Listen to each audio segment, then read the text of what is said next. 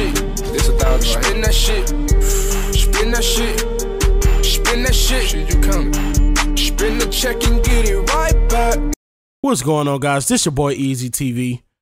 I know you guys, some of you guys, a lot of you guys have wondered how I got my audio to sound professional, how it is now.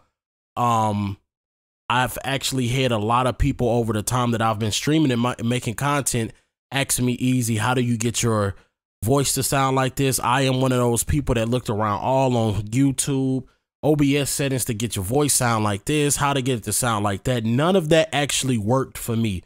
So I kind of did my own thing. I am an audio engineer, so I kind of did my own thing, and I want to show you guys the method that I did to get my audio to sound like this. So I won't say, hey, this is the best settings ever to get your voice to sound like this. I will say these are professional settings. So if you want your sound to sound like this, and if you want to do more with your audio, which I will show down the line in the video on how to get, like, you know, spice your audio up and to bring your channel out more and to do little wacky stuff with your voice, I will show that. Small disclaimer, I am using a MXL 990 microphone, which is an XLR cable microphone, and I am also using a M audio interface. You guys do not need this. You guys can use a Snowball mic, a Turtle Beach USB mic. You guys can, a lot of you guys don't have XLR mics. You can use a USB mic. It does not matter what kind of mic. It just matters about how you EQ your vocals to get to the sound that you need. All right. I just want to show you guys the way that I'm doing it. I will also explain how you can do this without the way that I'm doing it. But without further ado, let me get into the video. All right. So first things first, you want to actually go to this website, which I will have that link in the description. It's the VB audio software. You want to have this, you want to actually have this, this program. What you would do is you would go to the virtual audio cable. You would download it, no matter if it's, you know, whatever your system is. It could be a 64-bit, 32-bit. You would download this.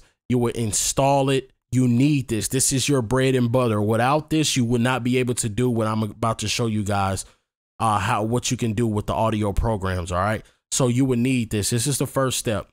Now, for the people that cannot get an audio program, and what I mean by that is I use Mixcraft. So if you can't get Mixcraft, Pro Tools, Reaper, Audacity, you should be able to get Audacity because I believe that's a free program. If you can't get any of those, you have two options. All right.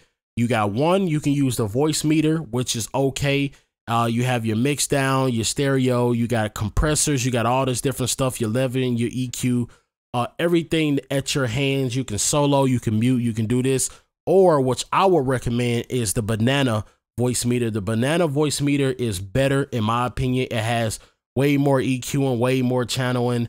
You can solo, mono, EQ, mute. You can do a lot more with this. So if you can't get any of those programs or music programs that I'm talking about, you won't be able to get what I am doing, but you'll be able to still get the clarity. The clarity has nothing to do with the program. It's all about your EQ. And so you can EQ the clarity that I have with this thing right here. All right. So the first thing that I use, like I said, guys, I use a program called Mixcraft.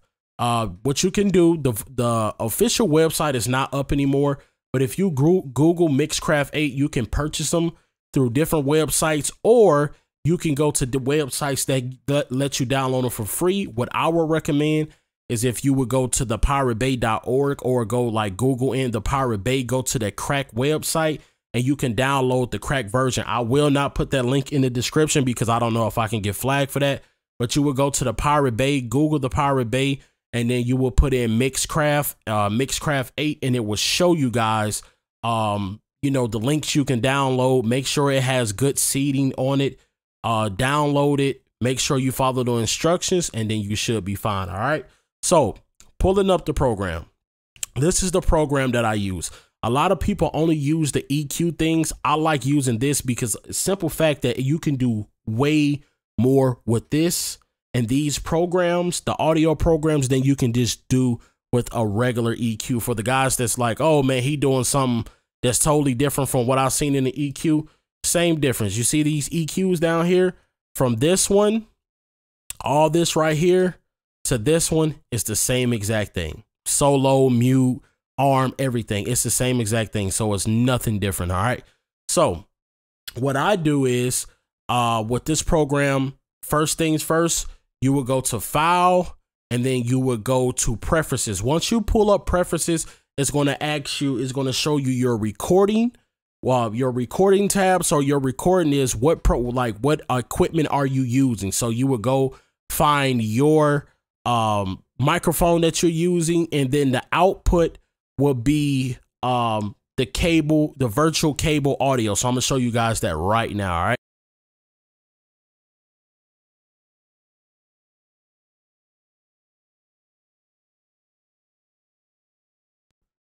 All right, so as you guys can see, it got quiet right there because for some reason when I open up that tab, it cuts my microphone off. But as you guys can see, you go to that file, you would pick whatever microphone. For mine, it was line 2, which is the M audio interface. And then right after that, the output would be the virtual cable. All right, so you will connect this to OBS. So if you're using OBS or something like that, what you would do is you would go to OBS.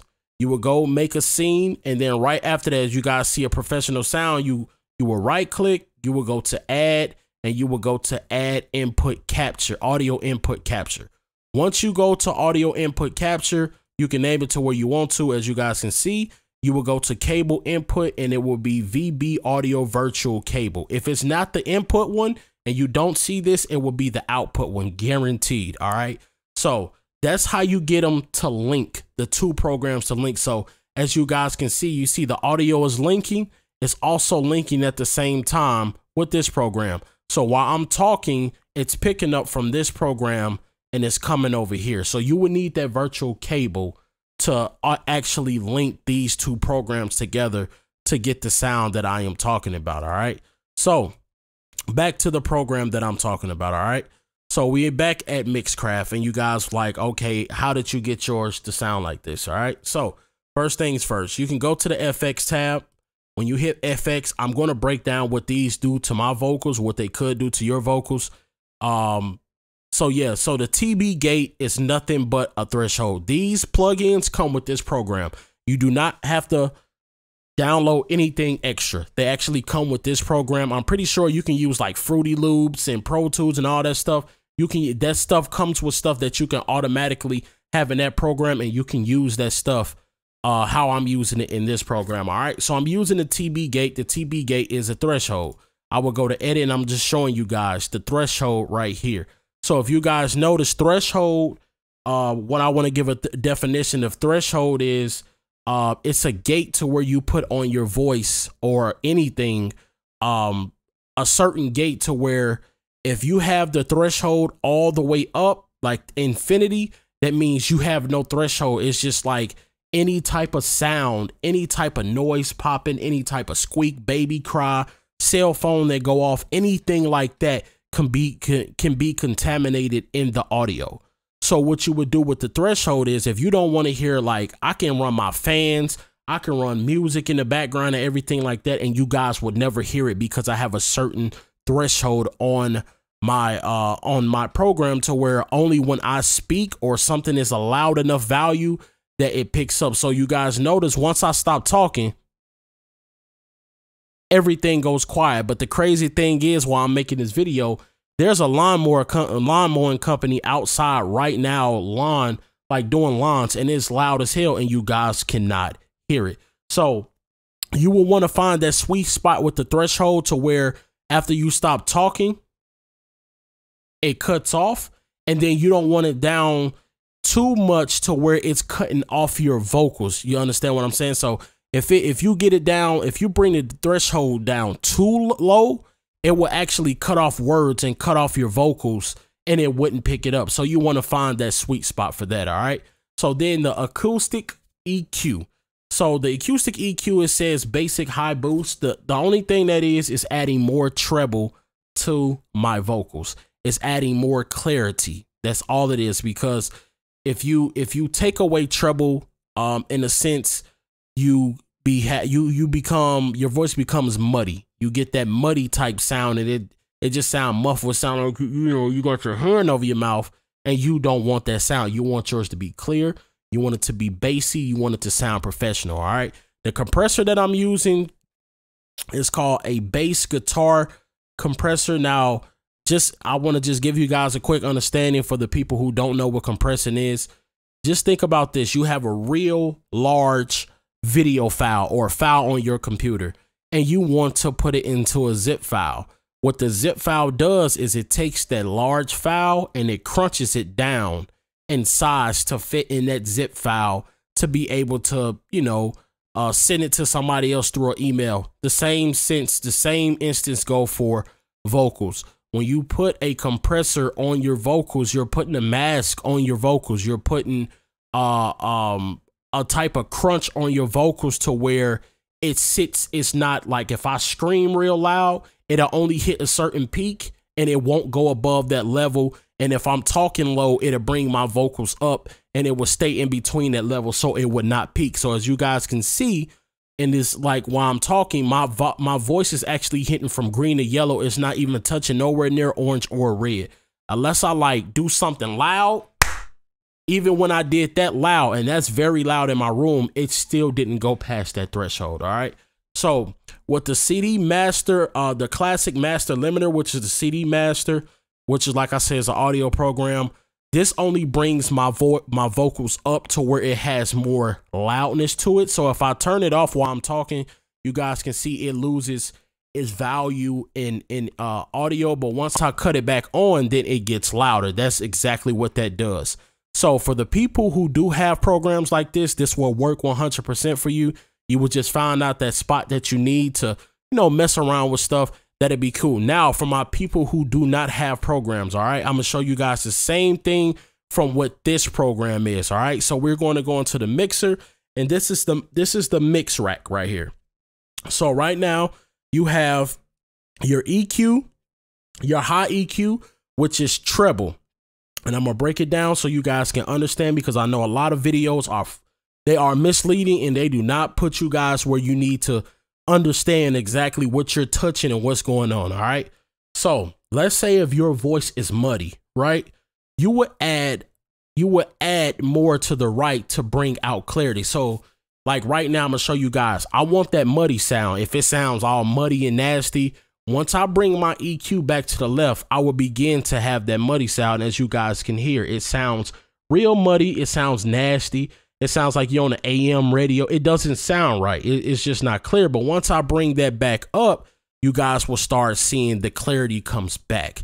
You really don't need to mess with the mids. You can mess with the mids, but what mids does, it brings a upfront feel for your vocals. So it's almost kind of like a in your face type feel with the vocals. Now with the lows, that is your bass. So if you have a real bassy voice, you will cut back to the left to take bass out. Or if you don't have a bassy voice like me, you will add bass to it. All right. So this is what happens. You take the bass while I'm talking. As you guys can see, the more I talk and I'm cutting back to the left, it's taken away and it almost sounds like an intercom, correct? But then when I go back, I can add more bass to it. I can add my bass back and I get that bassy type sound. All right. So that's how you would do that for that. Now I'm gonna show you guys what happens. This is exactly what happens. Once I take these plugins off, you guys are going to see how my mic really sounds just by itself. And you guys are like, man, how people get their mic sound? This is what they do. All right, so now I don't have any of that, and you guys see my voice. It's just like a regular mic. It got the little EQ on it in the lows on it still, but it's nothing too major. But once I add everything back, it sounds better. Now, this is where you want your bread. Like, this is where your creativity kicks in, and this is why I like these type of programs. So what you would do is, with these programs, depending on what you have, you can add different stuff. So let's add a delay to my vocals. And as you guys can see, every time I talk, it's a delay behind it. It's like different wacky stuff that you can do. Okay, yeah, we got a delay. Let's put something else on here. Let's go with a plugin. You know, now it sounds like that. You see what I'm saying? Like you can do like a lot of stuff. And what happens is with this stuff that you can also stream like this and make content like this at the same time, so people can be able to hear this stuff live. All right, let's go with a flanger.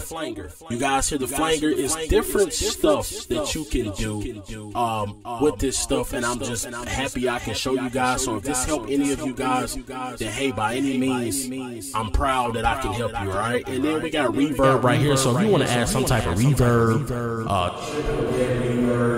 foggy, we got gymnasium. You can hear that. Woo! You can hear different stuff, and this can actually be heard live while you're streaming or making content. All right. So we're gonna take those away. So that's what I would use. So this, if you guys don't have these programs, I advise you guys to try to get one of these programs and use it to the best of your ability.